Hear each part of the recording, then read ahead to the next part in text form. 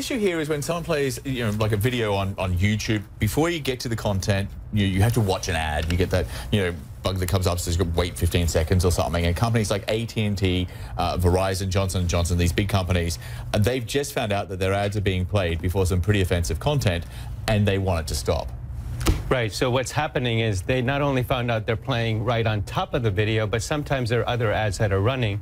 So what companies are saying is we're pulling not just out of YouTube, but those ads could appear in a whole bunch of other related sites that work with Google. So it's actually a significant impact.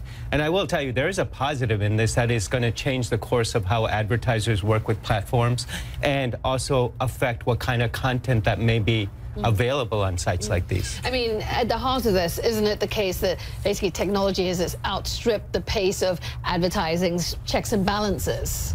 Well, it's the same thing that happened when television was there and all of a sudden the internet showed up and nobody knew how to deal with all of this. So now what you see is even more faster pace with the number of videos being uploaded per hour and things like that. So what's actually happening is advertisers are saying, wait a minute, these are giants that we're advertising on, but so are we. So maybe there's a balance to be struck on what kinds of ads appear on what kinds of content or next to what kinds of content.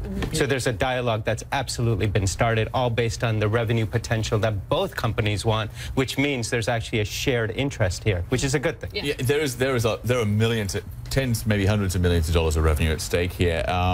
And when you look at the amount of content, 400 hours of content uploaded to YouTube, I thought it was every hour, you thought it was every minute, but regardless, it's a lot. Explains why this is so hard to actually try and do anything about. We heard from Eric Schmidt, the boss of Google. He said he won't make any guarantees, at least not now, that they can fix this. That's pretty telling. Well, it's a balance between how much can technology identify what is the content inside a video. So, for example, is it hate speech? Is it a discussion about hate? And so those are the kinds of things algorithms are currently inside of Google, created by Google engineers, are looking for. This is acceptable or not acceptable under their terms of use. But what is the human mind really thinking when it's making a statement?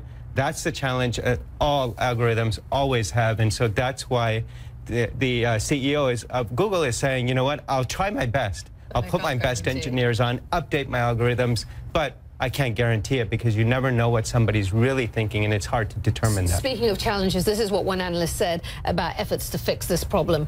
Google must walk a fine line between giving advertisers more control and alienating the massive community of content creators who've made the site a top destination for coveted young viewers.